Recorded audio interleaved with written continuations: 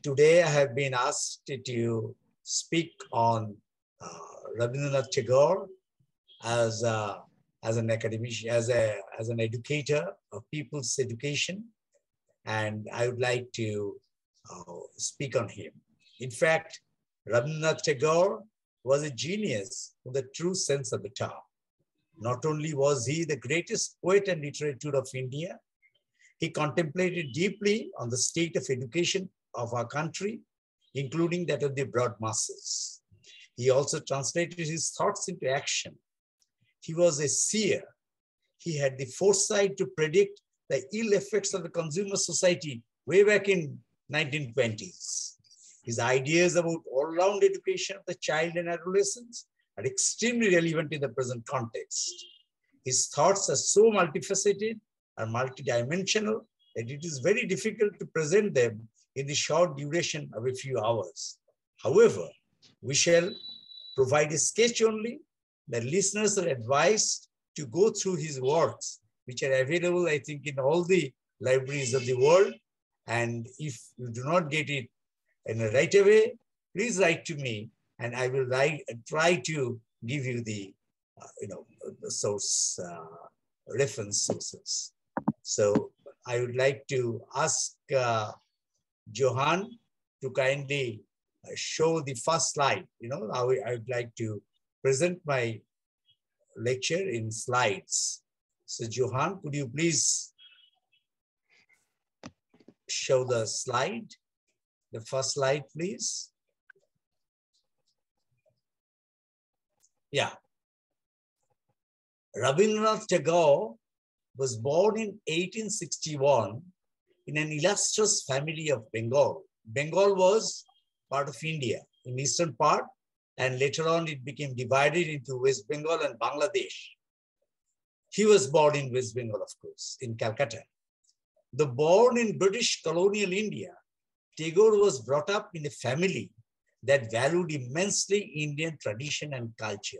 His family was extremely enlightened, and they were some of the first families of colonial Bengal, you might say, and they were very much. I can see the slide. They were very much. Tagore is a phenomena. Wrote the poet Buddhadev Bose. He was our Chaucer and Shakespeare. He was Chaucer and Shakespeare, and our Dryden. And he compresses in one man's lifetime the development of several centuries. So, he was really, I do not know how to, but, this interpretation, this, explanation of Tagore is quite correct. So, he was an Indian born in the colonial period of India. The next slide, please. Tagore was a pioneer in education, a rebel against formal education in his youth. In fact, he could not complete even his school living, He studied up to class 8 or something and then left. But of course, he studied at home.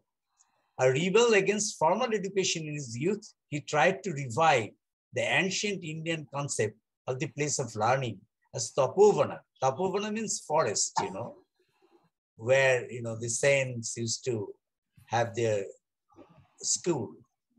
And he wanted to do this at his school called Shantiniketan, which, if it is, interpreted as the abode of peace, he established it in 1901. To this school, he added a university called Vishwa Bharati. Vishwa Bharati means where the whole knowledge of the world, Vishwa and Bharati is the knowledge, comes together in one place. That he did in 1921. And also, he added a wing called Sri Niketan.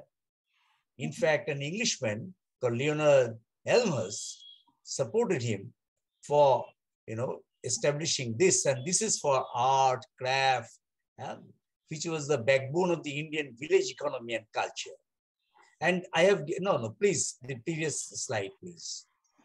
And you will find that here there are, the students, they're learning under the tree. If you go to Shantiniketan, you will find that still now, this tradition is going on, because he felt that the four walls of his school building, that in fact is claustrophobic. So in the open air. And then this is the first building of Vishwavarati, and then it extended.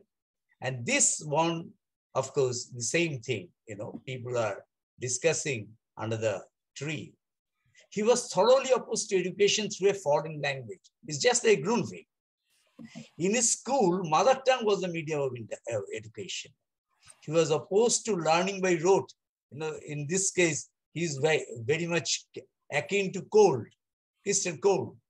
In his school at Shantiniketan, the children attended classes in the open, in the midst of nature. Children were taught to appreciate nature in all its splendor. You find a glimpse of another, the classroom. And this is a regular feature. If you visit Shantiniketan in West Bengal, you will find these things. And this, he had, tried to revive that tapovana, the forest dwelling tradition in the midst of the village, in his school at Shantiniketan. Next slide, please. Next slide, please. Yeah. Tagore said, and you find this very interesting, we still need the forest and the residence of the guru for learning. This is just as Grundtvig would have said. The forest is our lovely abode, and the guru is our passionate teacher. If we have to establish an ideal school, this should be away from the city, in the silence of the open sky and the wide horizon, and among the trees. If possible, there should be an adjacent piece of land for cultivation of crops. Necessary foodstuff would be produced there. The students would help in farming.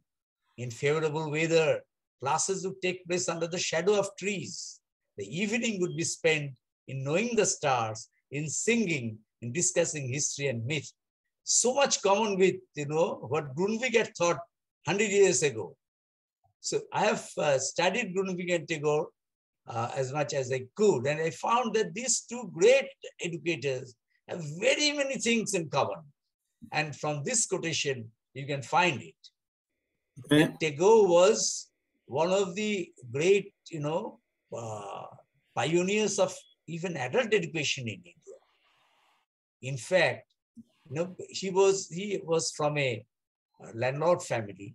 They had landlord estates in East Bengal, which is now in Bangladesh, in Silaidaha and Patishar. There, he had started adult schools, night schools for the illiterate people.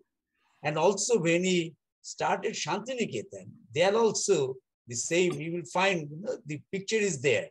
Adult education also he started in Shantiniketan. In the same way, he was a great lover of cooperative movement. In fact, he had written quite a lot on Danish cooperative movement. And here on the right-hand side, you find the office of the cooperative society at Shantiniketan. And if you go to Shantiniketan today, you will also find that the cooperative society is functioning, which was founded in 1905, 6, around that time. Still now, that kind of society, or maybe in a different societies, are now functioning in Shantiniketan. So, that is a very good connection with Denmark, a very good connection with the folk high school tradition that Tagore. In fact, we can even say that Shantiniketan was one of the foremost folk high schools of India. And of course, he did not, just like Grundtvig wanted the Nordic, university at Gothenburg. In the same way, in the same place, Tagore had developed his own university called Vishwavarati, which is now one of the central universities of India, and quite, live. So that way, and there is also, as I told you, he had developed Sri Niketan for art and craft. So these three wings together make a complete, example of Tagore's thinking about education, which he had written very much during his lifetime. And then he had established these places to, in fact, concretize his thoughts into action. Thank you very much. This is the first part. Thank you, Ashok, and this is really interesting. I was just at a conference in Sweden where some of those participants that had not heard so much about Tagore. So I think this is a really interesting perspective for many of us. Thank you, thank you. The first part of the presentation was meant mostly as an introduction to Tagore.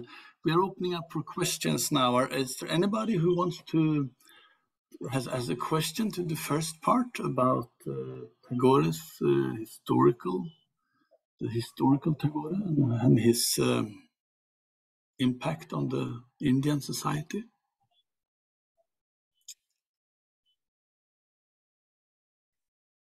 I was wondering about how do you see the impact of Tagore still today, Ashok? In India? In India today. Tagore, in fact, after his death in 1941, his stature in India has grown and grown. Now, just like Grundtvig, his poetry is, recited on all occasions. He has written more than 2,000 songs. And these songs, in any occasion, from birth till death, people will sing together as a chorus and individually. There are so many Tagore Song Academy here in Calcutta, in India. We do not, and also I think in Bangladesh, we do not start any work without Tagore's song.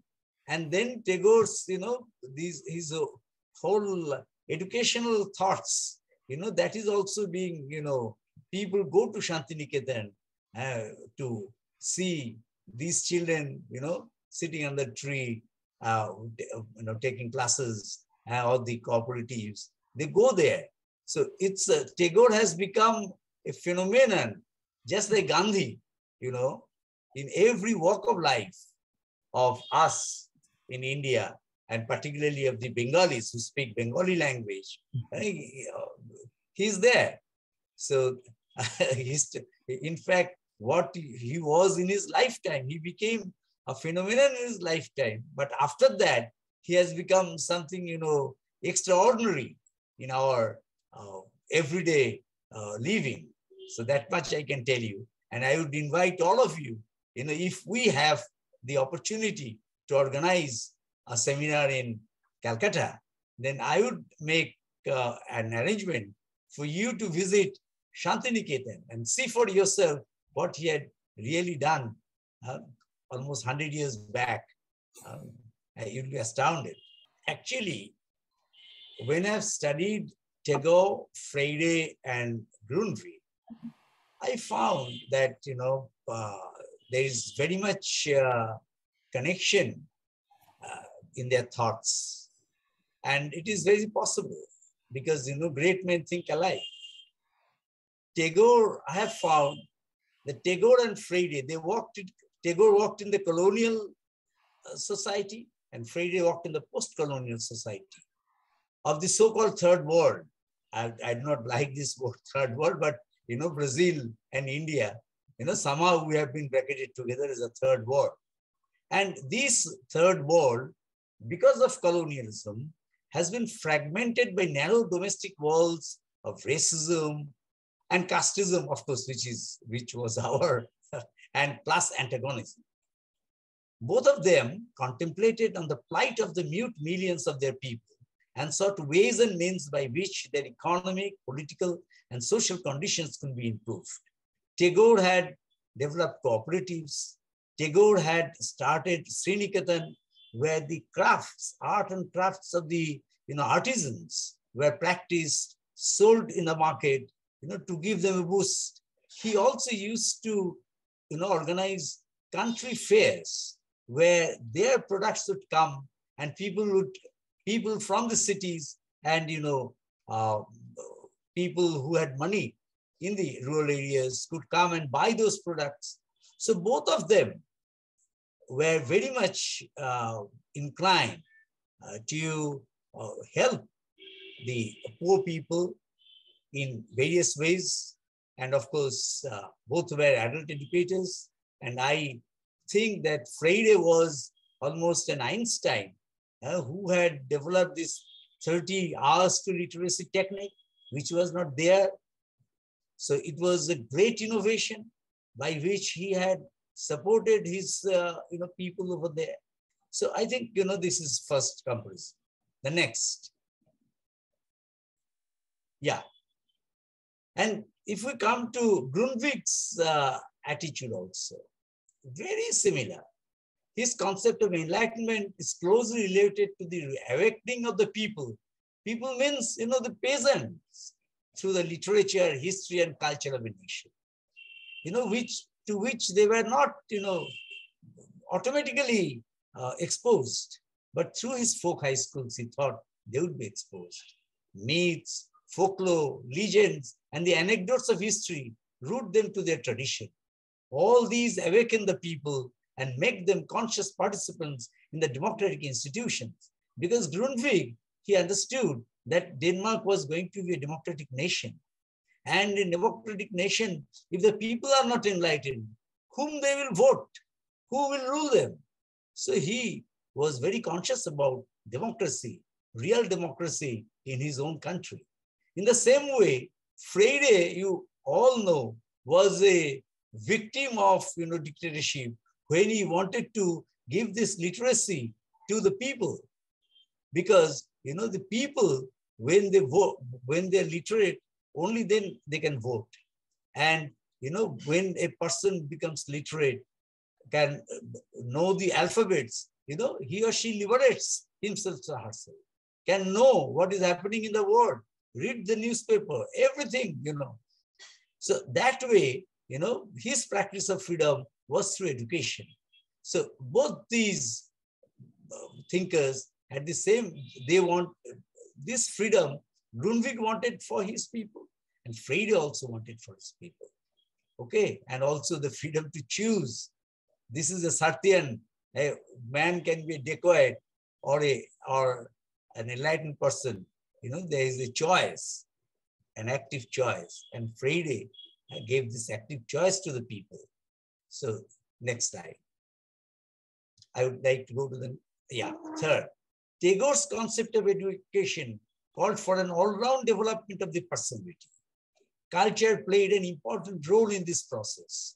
Fine arts and crafts, dance and music, literature and science, all these things you will find at Vishwabharati. If you go there, there is a science faculty, there is a fine arts faculty, there is, where music, dance, arts, all these are taught, and also literature. So, all these he prescribed for the proper growth of the faculties of the child. Freire started his literacy process from the premise of culture. As you know, he started with theater. And then from that, he went into the realm of literacy. And that also broadened in the realm of freedom. So both of them, both Tagore and Freire had, they were very much concerned with the personalities of the people, whom they were enlightening. So, and I've given, this is a dance, Tagore dance, a picture I have given. It's a combination of Indian dance tradition, Java dance tradition, many other countries of the world. Beautiful. If you look at it in a stage, you will be mesmerized. And on the right-hand side, there is this picture of Freirian, cultural circle. Okay, thank you. Next slide. Grundtvig's concept of folkeliv related to fruition of people's intrinsic national culture. It is closely connected to language, tradition, and heritage of a particular nation. Culture, according to Freire, is what is practiced by the people as a transformed nature. In a unique way, he obliterates the differentiation between the artisan and the artist, showing that both of them transfer nature in their unique ways. He even equates the professor with the sweeper, because in his opinion, both are cultural workers. Culture is a human construct, and I have given two pictures down below. One is by Picasso. This is an abstract art by great Picasso. And this one is a sculptor, who works with clay. We have a small place near Calcutta called Krishnanagar. There the clay modeling is very much in vogue, They're appreciated all over India and abroad. And he is making a sculpture of Tagore. Both Picasso and this unknown gentleman, both are great, artists, because this artisan is also concerned about his work of art. So, and this was what, in fact, Freire had suggested, that both are, they engender culture in their own ways. Next slide, please. Well, I think there is no more slide. So this is what I wanted to say about this has already been okay. A question has come, how did I come to this study? I was in the field in the Adult and Continuing Education Department at Jadavpur University in Calcutta. And there, I got interested in Grundtvigian tradition. And Freire was, we were practicing in the field. Freire's work was being, we were practicing in the field. There were great educators who teach the adult neoliterates what Freire's thinking was, including his literacy method. So this is the way I got into this field of education. Thank you very much. Thank you, Asoke. I think we'll give you an applause from all of us. And thank you for giving us a real insight from inside of the work of Tagore. And I really feel like you have taken us on a tour, and we learned so much.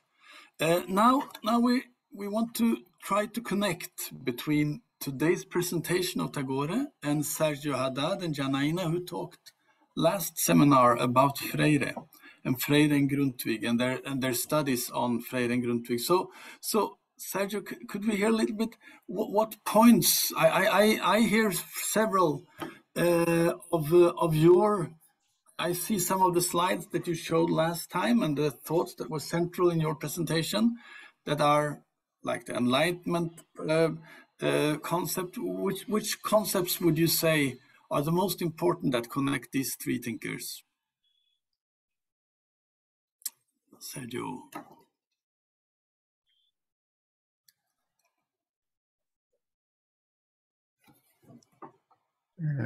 Thank you, Johan. And thank you, Asoke. Very interesting. And I will speak in Portuguese. Quero cumprimentar aqui. I would like to greet some friends who are here this morning, people joining us in this work, Timothy, Elena, various people who are friends. I admire greatly the work of Asoke and many of the things that he wrote. I was able to apply in my comparative work between Freire and Grundtvig, thanks to that first inspiration that he brought to us. I would say that many things that Asoke has already mentioned, but I would like to raise some new comparative issues between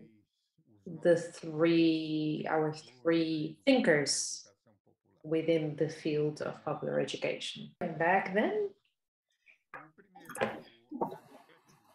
first aspect that I wanted to raise is that differently from Grundtvig and Tagore, Paulo Freire was not a rebel. He wasn't, in his youth, a rebel against formal education, formal schooling. On the contrary, he went to school, formal school. He was a person that followed his schooling career all the way through, and he graduated in law. However, despite not having been a rebel in that sense, as similarly to Grundtvig and Tagore, he was very critical of formal education later on in his life, particularly during the period in which he wrote Pedagogy, in which he compares what would be a bank education with a liberating education, showing how much formal education can actually become bank related. And for that, he starts to develop or translate a pedagogical approach that is specific to that issue of how to conform a liberating education. In that sense, liberating, and here is the second element that I wanted to mention that I think Tagore brought very well.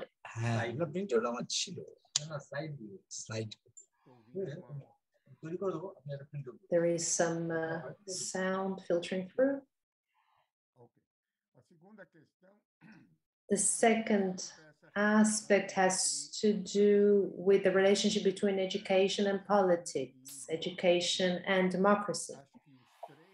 I think all three educators built their pedagogical thought process trying to join pedagogy, education, politics, not party politics, the idea of gaining insight, becoming conscious in the sense of enlightenment or awareness, stepping from their reality to build individual and collective histories in such a way that they can go to the problems and try to translate those issues, those problems that these people experience into actions that transform reality to a democratic society. For that, however, horizontality, valuing of the word, of each one, of each person, all of these elements that lead us to a popular education, to an education for the people that is for those classes that are least favored. The third element, Tagore and Grundtvig defended, is that Tagore and Grundtvig defended this education in the mother tongue. And Freire also clearly did this when he went to work in African countries, being liberated from the Portuguese colonial system, where he defended that the entire educational process and literacy process was carried out in people's mother tongue to bring precisely the local culture that had been erased by the Portuguese colony. In that sense, he emphasized greatly and was even against the revolutionary leaders. He defended the importance of the Portuguese language as a vehicle of dialogue with other regimes and other countries. A few more elements that I think are important. Translating the idea of mother tongue, when Freire goes back and becomes Minister for Education, he was very clear in stating that a popular language, the language of the people, of popular groups, people's groups in formal schools, in public schools, should be respected and could not be corrected as if they were incorrect, as if they were wrong. That they needed to be valued and to show that there was also another language, a formal language, that the school attempts to translate, but that is different. These are different ways of speaking Portuguese, and that one is no better than the other, and both should be respected in the process of learning. A third or fourth, I lost count. All three were pioneers in thinking adult education as owned education. That wasn't a reproduction of child education, that was of its own, that had its own nature towards youth and adults. And I think this was highlighted in all three pedagogues, all three educators, as something quite featured in their work. The last element of the many that we could raise here is the relationship between education, and culture, between education and culture, thinking about tradition, language, myths, music, arts, in heritage of a nation, but in particular of the popular sectors. There would be no idea of more or less knowledge. Everyone would have knowledge in their views, everyone would have their own culture, and through the exchange of that knowledge and the dialogue between that knowledge among those various sources of knowledge horizontally is that democracy is built. And from then, to make it possible to build a society that is more democratic. So I think that it's very important to make this valuing of culture that all three educators brought forward. I am not a specialist in Tagore. I learned greatly with Asoke. I studied Freire in more depth, clearly, but I studied Grundtvig as well, and I was able to perceive in the presentation before me how much they coincide in some proposals that may be translated into a liberating education, freeing education, a popular education, an education that has to do with democracy. That's it for now. Thank you.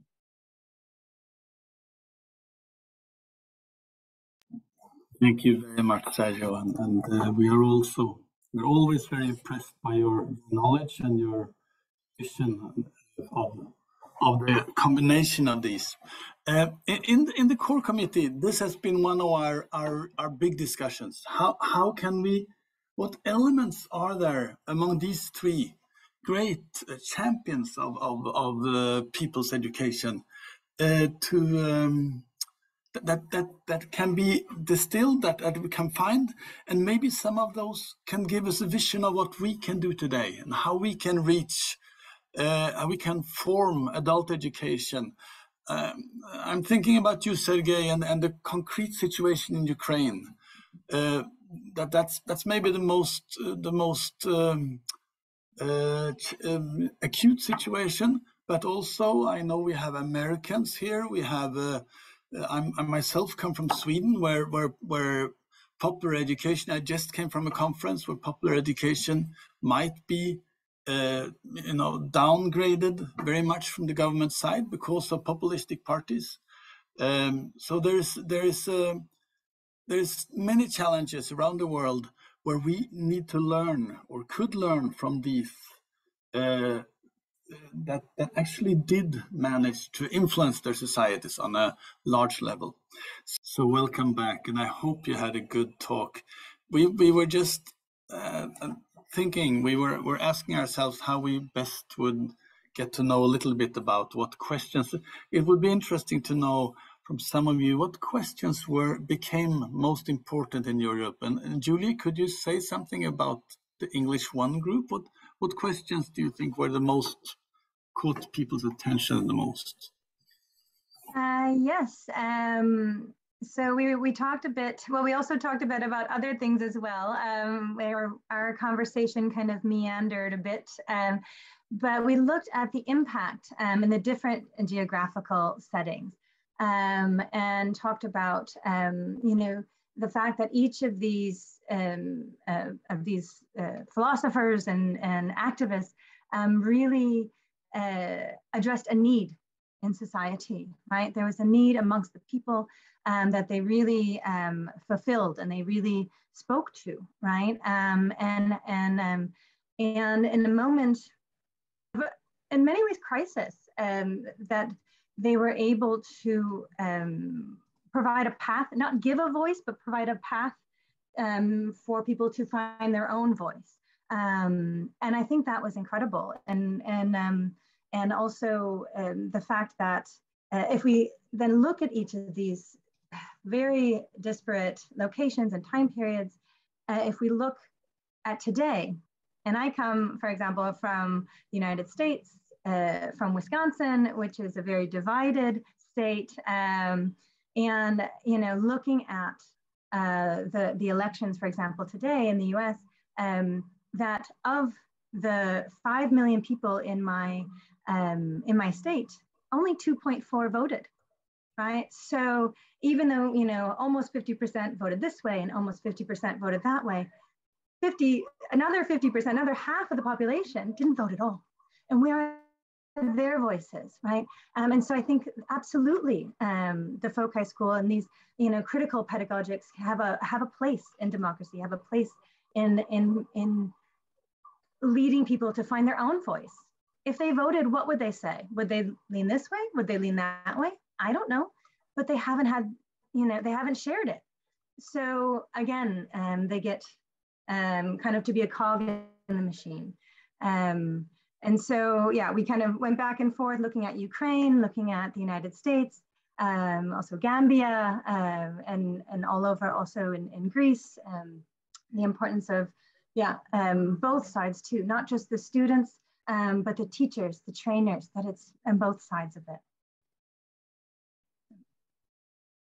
And I'm done.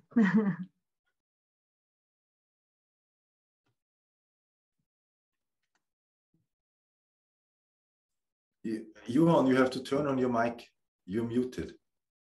I said something about you, Sergey, and about when you got to introduce yourself a little bit. Could you say something about the concepts and the ideas that were talked about here in the Ukrainian situation? Oh, it's much asked. I said in my group that Ukrainian society, especially pedagogic society, do the first step on this road. That's why, as for the name of Paulo Freire, I think that maybe 100 people who know who was Paulo Freire, and the important role of these scientists in the world pedagogic. We haven't any information about this. I'm looking for the partners for big project with Linköping University in our Ukrainian universities. And I can't find any doctors or teachers who can be interesting in this way. It's absent in our pedagogic paradigm. That's why all information that we can get to our pedagogic society from this topic is very important for our country. That's why all these things is very, it's hard to speak about this because we haven't experience of critical pedagogic, we haven't experience of dialogue pedagogic. We have very strong tradition of dominate the state and the society, the teacher and the children and the student, and now we crash this situation. And I think that we need all these things, all this information in our pedagogic society. All that you can give, we will take and put in the mindset of our teachers and pedagogues. Thank you very much. And you're very welcome to send, you or any of your staff persons are very welcome to apply also for the International Further Education Program. I will put the link in on Facebook about it in the end too. So yeah, of course. David, we were thinking too. Could you have some idea? Tell us something about what happened in your group. Sure, but Michael also will have some commentary, but I put into the chat some of what we had talked about with the lead of Asoke, the education of the elites versus the people's education, and this refers to what Sergey, you just shared as well. And I see this as a need for putting a new value. Where is the value in society now? Where are the values? And putting a new need on a new value on democratic education. I'm not sure that we as pedagogues are going to be able to lead the way. I think it's going to be the youth and minorities. We have examples of movements which have achieved this conscientization, the consciousness raising that's out there. And we heard from, for example, Tracy telling us in England what is happening in England with adult education. And there is this evisceration, there is this moving away from democratic education, whether adult education or whatever. But we need to move towards this appreciating the youth and all. And I would also like to give a call out about the media. The media is absolutely despicable in terms of education and the emphases that are there. So we need to somehow get to the media as well. I'm sure Michael has some comments and Asoke as well from our group. Michael was sending to you. Yes, no, I think that David did a very good summary of our dialogue. I maybe just can add that what became quite obvious to me in the discussion that we had was the question that whether there is a link between the rise and the increase of the anti-democratic movements and a kind of devaluation of Bildung, which means non-formal education, learning for its own sake, social learning. In that sense that we can ask whether there is a kind of transformation going on of education or of our understanding of education, where education today is thought of many people just as a way to increase or to have a self-improvement of your skills in order to better fit the needs of the labor market. So you do an education, you get some credits, you fit better to the needs of the labor market.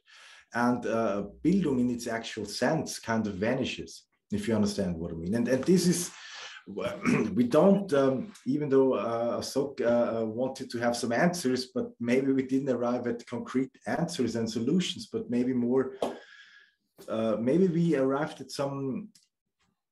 a certain clarification between certain links of issues. Thank you.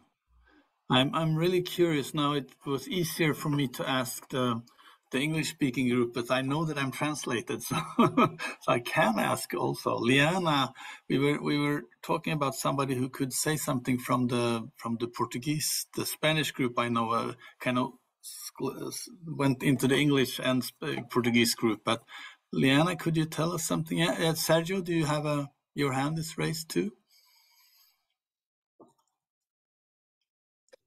Sim, posso falar.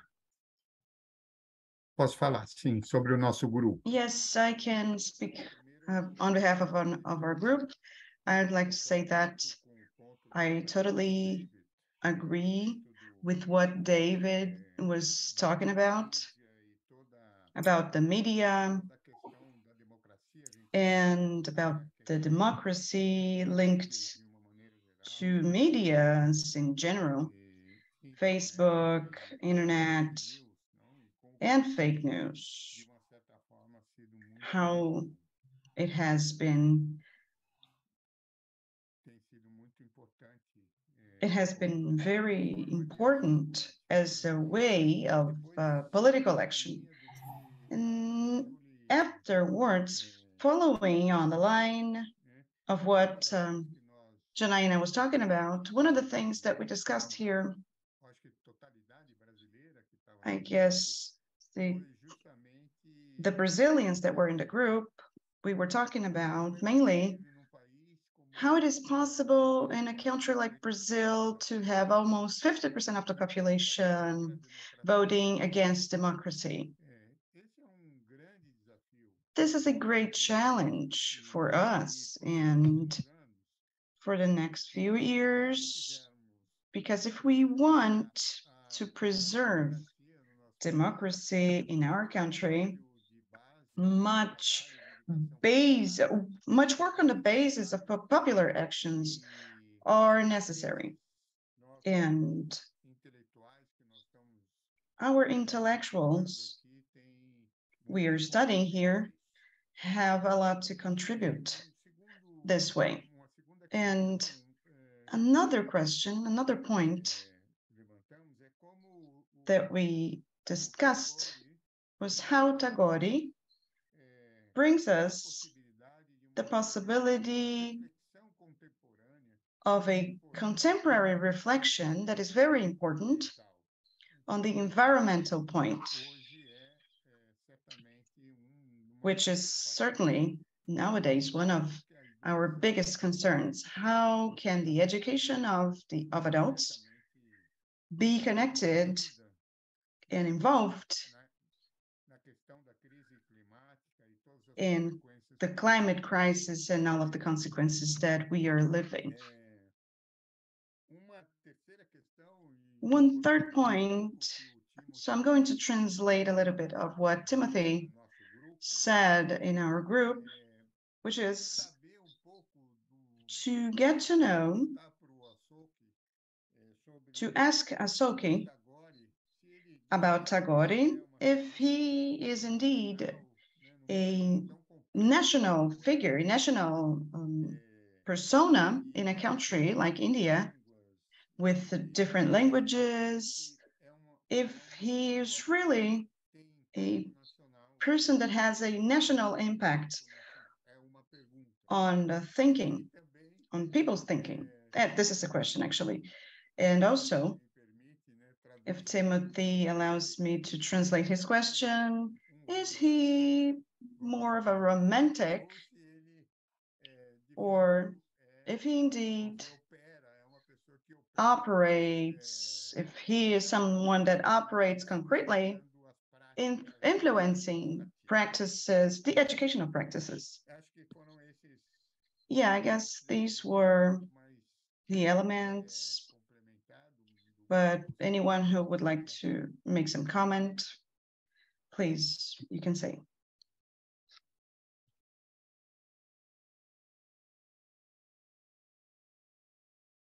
Should I try to answer? Yes, I think that was a question to you. Yes. Yeah. I think it's a very appropriate question. Tagore was a great environmentalist. When the concept was unknown or very relatively known at that point of time, he had, almost kind of a festival in which he used to plant trees, because in Shantiniketan, he began, those festivals or festivities in which the children, the students, the teachers used to plant trees. He was, in fact, degradation of environment, how it can impact. He has written very much on it. And I think you will have to go through his work on environment. It's absolutely a lot that he has written. And he made many, he in fact wrote many songs which are sung in these tree planting ceremonies, in the villages. So that way, Tagore has really done his lot. Number one. Number two, as a national figure.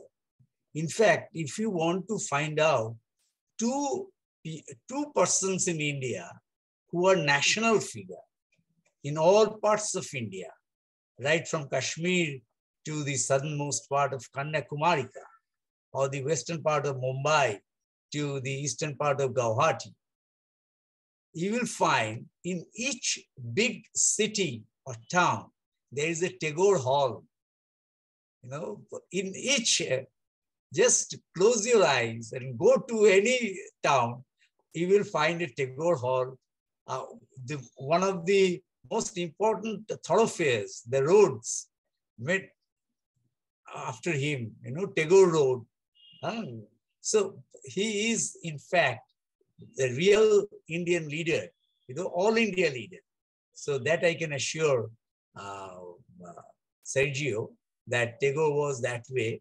Not all, there are many good leaders who are regional leaders, or maybe in their own localities. Good leaders, of course, did many good things.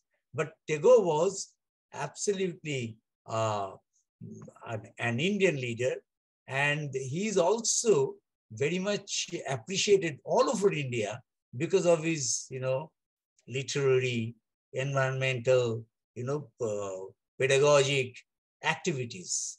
And people from all over India come to Shantiniketan, to his university, to his school, to study, to research. I won't take more time. Thank you. Thank you, Ashok. There is a question from that maybe we bring out together, but especially today's speakers. In the chat, Thonasios, you are voicing that we should bring in our fields the liberating and radical dimensions of lifelong learning and social justice as active citizenship. Could you tell us something about what you think how would this become practical, or how does, because I'm with you, there's many words, but I think we need action too. Of course, it is a suggestion, and maybe it's very uncommon, but or maybe a wish. But I just put it just for a reminder. And of course, we are all practitioners and researchers, esteemed researchers. But of course, on the daily practice, I'm a practitioner working with vulnerable groups.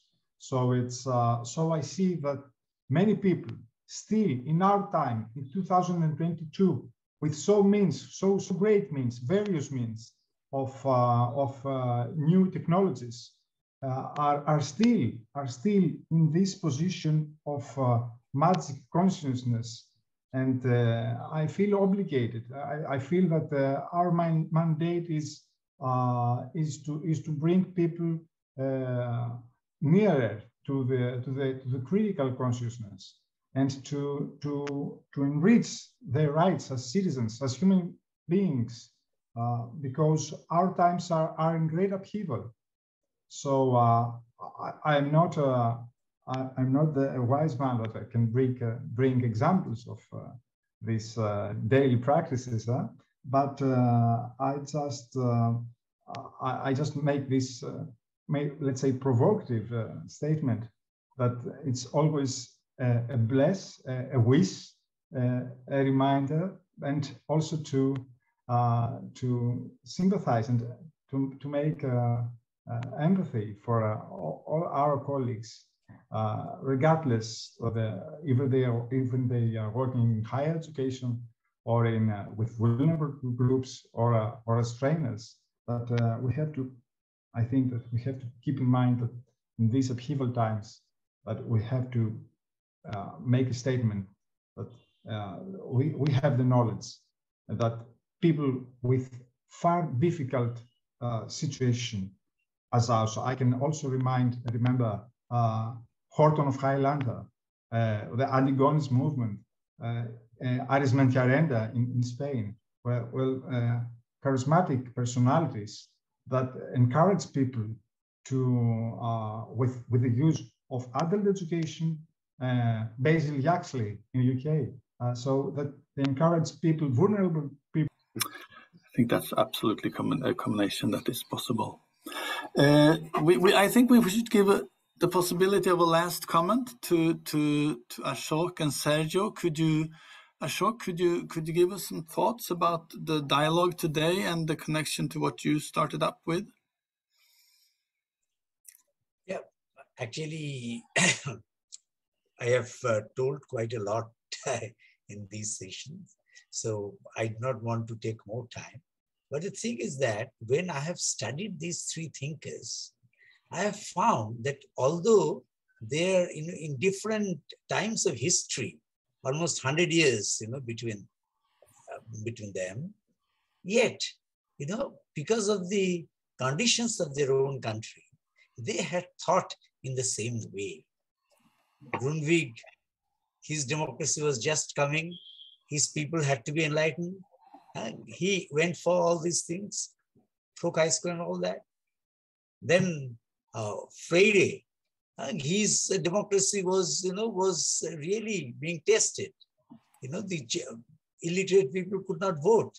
So he had to come out with his, new methods of literacy and, whatever he has come out. And then Tagore, from a colonial standpoint, he wanted to enlighten his people, The British colonialists did not want to enlighten Indian people, particularly the broad masses. They wanted a few people, just the upper class, to be educated. But he did not like that. So that is why he gave that alternative pedagogy, Indian pedagogy, which is meant for the whole people of India. So I think these three thinkers have, in their point of time, thought of the liberation of their own people and came out with their pedagogy. And there is very much relationship in these three pedagogies, which I have discovered in my reading of their works, and their deeds. Thank you.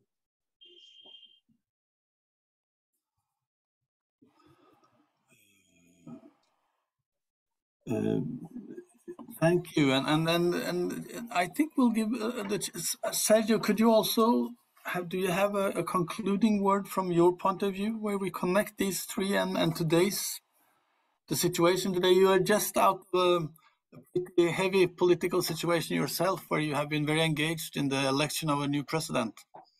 How can that's practical action, and this is pedagogical theory. How do they connect?